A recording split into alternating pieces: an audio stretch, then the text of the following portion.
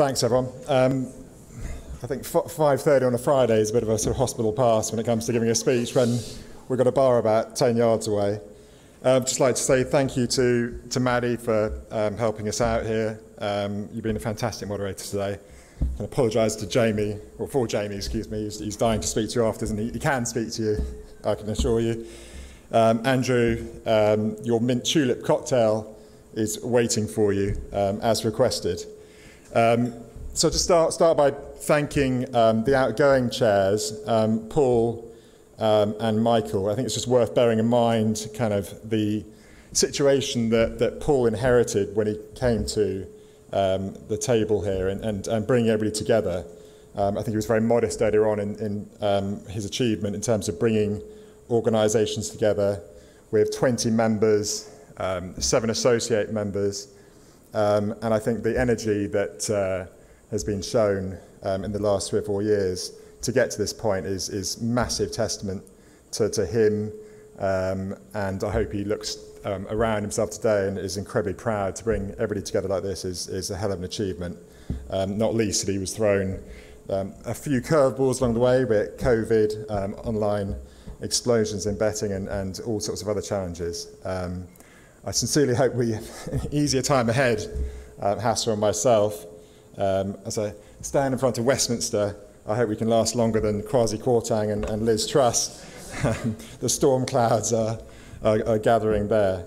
But I would just really encourage more of what we've seen today, which is a huge input from everybody here and from all the associate members. I think we feel very strong on the collective approach we have.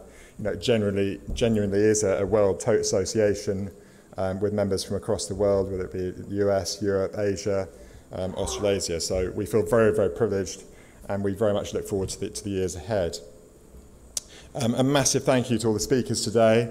I found it particularly interesting. So interesting that I actually tore up my speech and just sort of thought I'd come through with some notes of what I've taken out of today. I think pool betting, I believe passionately in.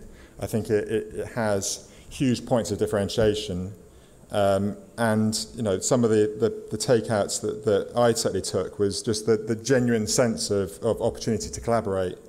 I think we have a very, very aggressive and competitive fixed odds environment in the UK, and when you look around, the sense of partnership we have here amongst the world's totes, I think we feel very, very privileged, and just the art of the possible in terms of what's been achieved by things like Whirlpool, are demonstrative of what we can achieve going forward. That, as Hong Kong have constantly reiterated to us, feels like the first of many, many stages, and a real template to what we can achieve going forward.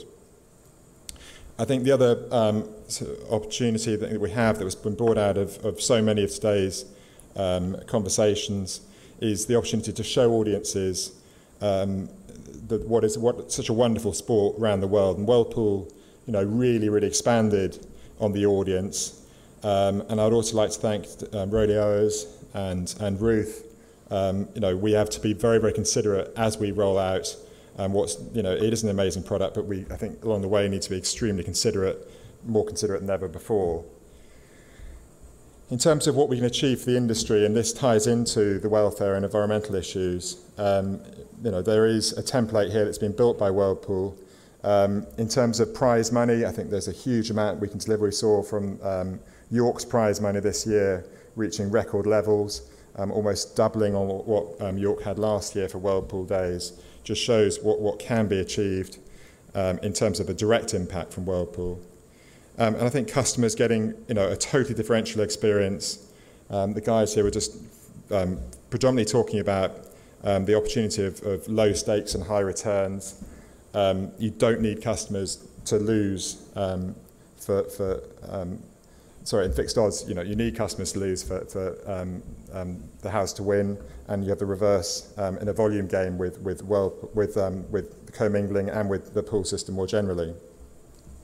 I also think we're in a tremendously strong position when it comes to the regulator. Ensuring a safe platform is something that we have worked on extremely hard in WoTA to date. The idea of local regulation and international liquidity is tremendously attractive for customers and governments alike. I think the point that Tunçal made on integrity is tremendously important there as well. Common rules, I believe strongly that the Whirlpool template has shown that we can common rule. In terms of bringing countries together, we do have differences, as Eric was talking about, in terms of fourth place in some countries and third in others. All sorts of challenges there, but Whirlpool showed with 17 events that common rules are eminently achievable, and I think something we should really, really consider very seriously going forward. But the days of static wooden pricing and a poor tech experience when it comes to tote have to be behind us. And as Jamie was referring to, it's a relentless pursuit of what we can do better. That's when we finally got Jamie off the stage and away from the microphone. So my final piece is just to thank Florence and Harold hugely for all they've done for us today and throughout the year and past years with WoTA. And with that in mind, I think Susanna has a small gift for Florence. Where is that?